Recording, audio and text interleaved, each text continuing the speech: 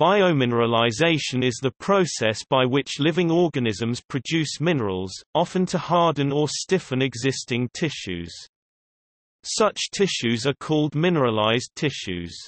It is an extremely widespread phenomenon. All 6 taxonomic kingdoms contain members that are able to form minerals, and over 60 different minerals have been identified in organisms. Examples include silicates in algae and diatoms, carbonates in invertebrates, and calcium phosphates and carbonates in vertebrates. These minerals often form structural features such as sea shells and the bone in mammals and birds. Organisms have been producing mineralized skeletons for the past 550 million years. Ca carbonates and Ca phosphates are usually crystalline, but silica organisms, sponges, diatoms, are always non-crystalline minerals. Other examples include copper, iron and gold deposits involving bacteria. Biologically formed minerals often have special uses such as magnetic sensors in magnetotactic bacteria, gravity sensing devices, calcium carbonate, calcium sulfate, barium sulfate, and iron storage and mobilization, iron 3 oxide H2O in the protein ferritin. In terms of taxonomic distribution, the most common biominerals are the phosphate and carbonate salts of calcium that are used in conjunction with organic polymers such as collagen and chitin to give structural support to bones and shells. The structures of these biocomposite materials are highly controlled from the nanometer to the macroscopic level, resulting in complex architectures that provide multifunctional properties. Because this range of control over mineral growth is desirable for materials engineering applications, there is significant interest in understanding and elucidating the mechanisms of biologically controlled biomineralization.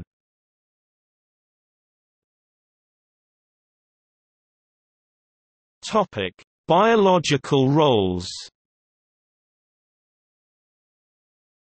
Among metazoans, biominerals composed of calcium carbonate, calcium phosphate or silica perform a variety of roles such as support, defense and feeding. It is less clear what purpose biominerals serve in bacteria. One hypothesis is that cells create them to avoid entombment by their own metabolic byproducts. Iron oxide particles may also enhance their metabolism.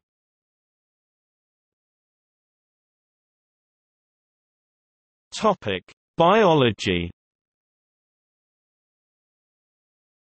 If present on a supercellular scale, biominerals are usually deposited by a dedicated organ, which is often defined very early in the embryological development. This organ will contain an organic matrix that facilitates and directs the deposition of crystals. The matrix may be collagen, as in deuterostomes, or based on chitin or other polysaccharides, as in molluscs.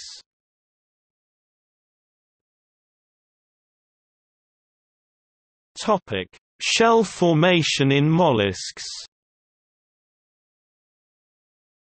The mollusk shell is a biogenic composite material that has been the subject of much interest in materials science because of its unusual properties and its model character for biomineralization. Molluscan shells consist of 95 to 99% calcium carbonate by weight, while an organic component makes up the remaining 1 to 5%.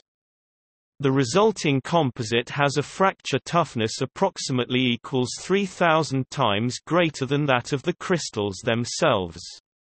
In the biomineralization of the mollusk shell, specialized proteins are responsible for directing crystal nucleation, phase, morphology, and growth dynamics and ultimately give the shell its remarkable mechanical strength. The application of biomimetic principles elucidated from mollusk shell assembly and structure may help in fabricating new composite materials with enhanced optical, electronic, or structural properties. The most described arrangement in mollusk shells is the nacre, prismatic shells, known in large shells as pinna or the pearl oyster Pinctada. Not only the structure of the layers differ, but their mineralogy and chemical composition also differ. Both contain organic components, proteins, sugars and lipids, and the organic components are characteristic of the layer, and of the species.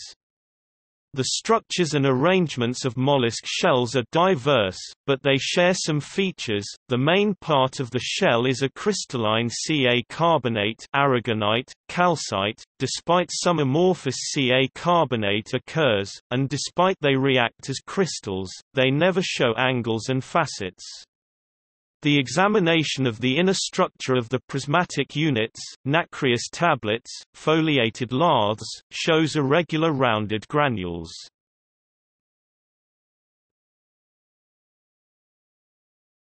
Topic: Mineral production and degradation in fungi. Fungi are a diverse group of organisms that belong to the eukaryotic domain. Studies of their significant roles in geological processes, geomycology, has shown that fungi are involved with biomineralization, biodegradation, and metal-fungal interactions. In studying fungi's roles in biomineralization, it has been found that fungi deposit minerals with the help of an organic matrix, such as a protein, that provides a nucleation site for the growth of biominerals. Fungal growth may produce a copper-containing mineral precipitate, such as copper carbonate produced from a mixture of NH4, 2CO3 and copper 2 chloride. The production of the copper carbonate is produced in the presence of proteins made and secreted by the fungi. These fungal proteins that are found extracellularly aid in the size and morphology of the carbonate minerals precipitated by the fungi. In addition to precipitating carbonate minerals, fungi can also precipitate uranium-containing phosphate biominerals in the presence of organic phosphorus that acts as substrate for the process. The fungi produce a hyphal matrix, also known as mycelium, that localizes and accumulates the uranium minerals that have been precipitated. Although uranium is often deemed as toxic towards living organisms, certain fungi such as Aspergillus niger and Pachylomyces javanicus can tolerate it. Though minerals can be produced by fungi, they can also be degraded, mainly by oxalic acid-producing strains of fungi. Oxalic acid production is increased in the presence of glucose for three organic acid-producing fungi, Aspergillus niger, Serpula hemantioides, and Trametes versicolor. These fungi have been found to corrode apatite and galena minerals. Degradation of minerals by fungi is carried out through a process known as neogenesis. The order of most to least oxalic acid secreted by the fungi studied are Aspergillus niger, followed by Serpula hemantioides, and finally Trametes versicolor. These capabilities of certain groups of fungi have a major impact on corrosion, a costly problem for many industries and the economy.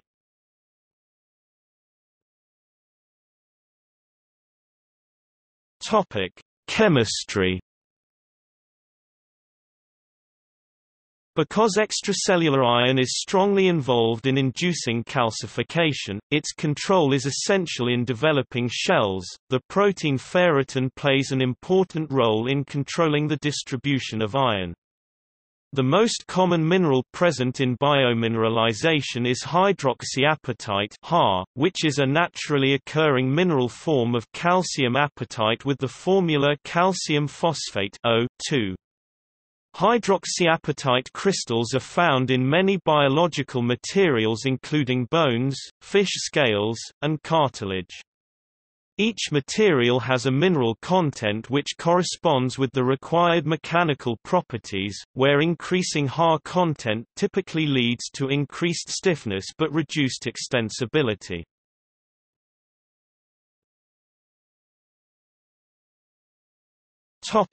Evolution. The first evidence of biomineralization dates to some 750 million years ago, and sponge-grade organisms may have formed calcite skeletons 630 million years ago. But in most lineages, biomineralization first occurred in the Cambrian or Ordovician periods. Organisms used whichever form of calcium carbonate was more stable in the water column at the point in time when they became biomineralized, and stuck with that form for the remainder of their biological history, but see for a more detailed analysis.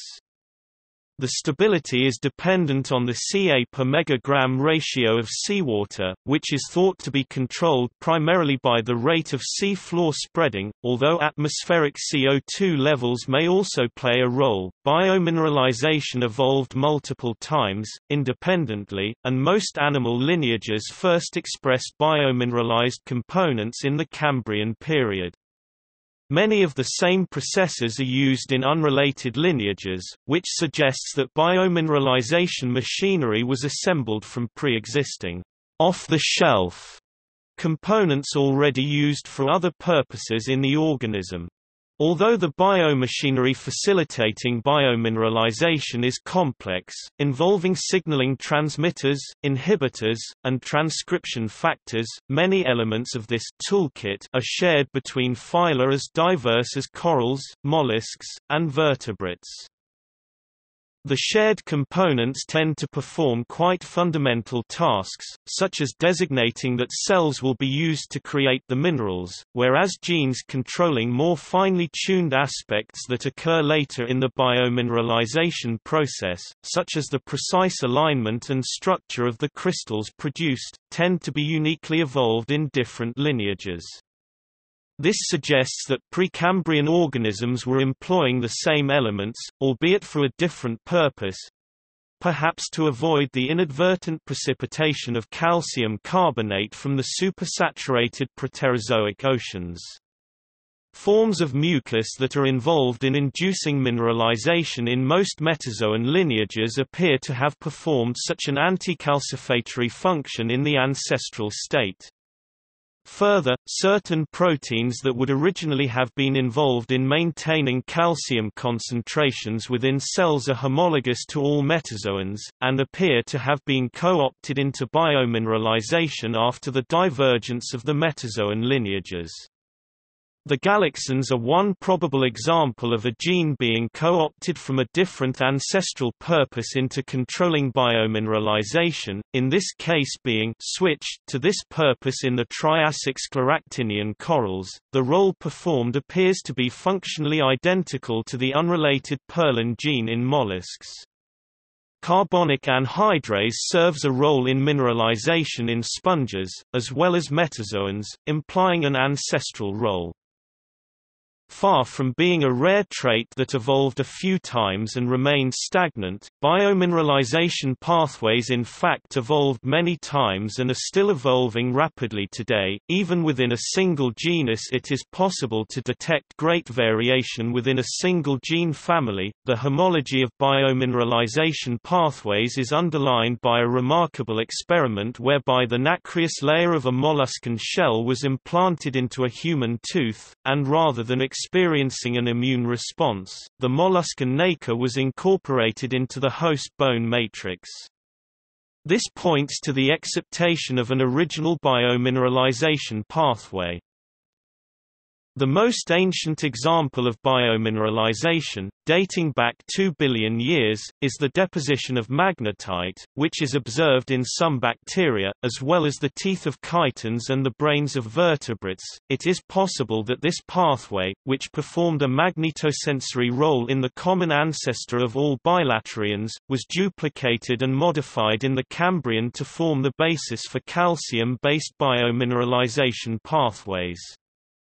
Iron is stored in close proximity to magnetite-coated chitin teeth, so that the teeth can be renewed as they wear. Not only is there a marked similarity between the magnetite deposition process and enamel deposition in vertebrates, but some vertebrates even have comparable iron storage facilities near their teeth.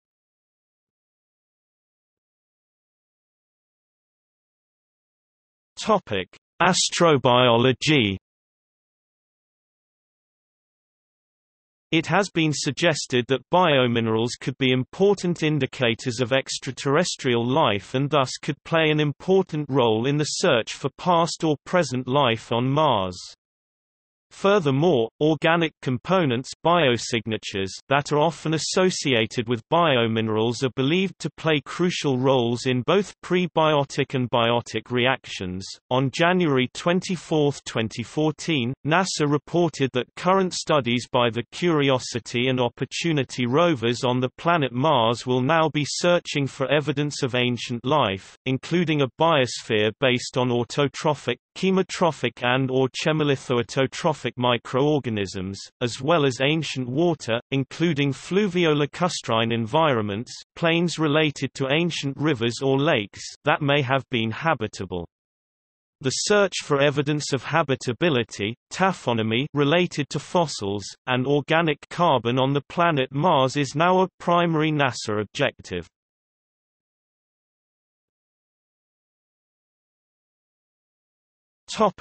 Potential applications.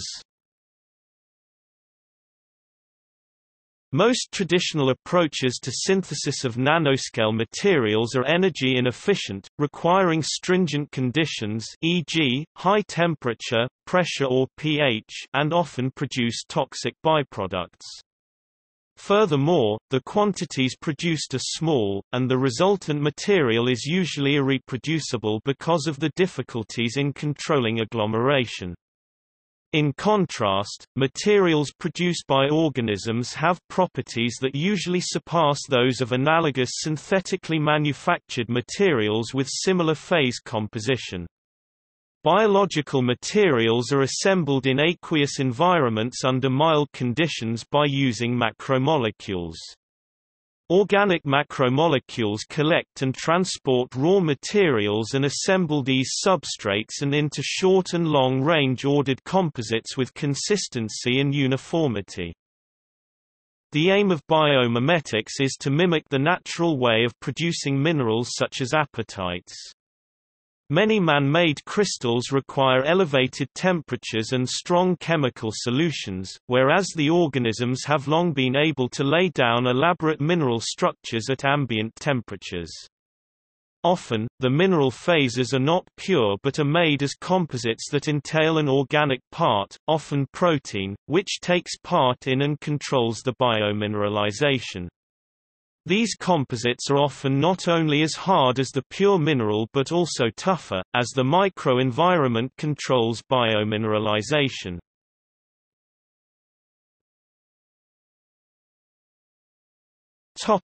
Uranium contaminants in groundwater.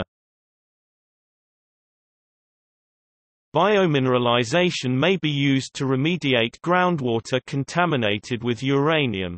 The biomineralization of uranium primarily involves the precipitation of uranium phosphate minerals associated with the release of phosphate by microorganisms. Negatively charged ligands at the surface of the cells attract the positively charged uranyl ion UO22+. If the concentrations of phosphate and UO22+ are sufficiently high, minerals such as autunite Ca UO2 2, PO4 2 10-12H2O or polycrystalline HUO2PO4 may form, thus reducing the mobility of UO22+. Compared to the direct addition of inorganic phosphate to contaminated groundwater, biomineralization has the advantage that the ligands produced by microbes will target uranium compounds more specifically rather than react actively with all aqueous metals. Stimulating bacterial phosphatase activity to liberate phosphate under controlled conditions limits the rate of bacterial hydrolysis of organophosphate and the release of phosphate to the system, thus avoiding clogging of the injection location with metal phosphate minerals. The high concentration of ligands near the cell surface also provides nucleation foci for precipitation, which leads to higher efficiency than chemical precipitation.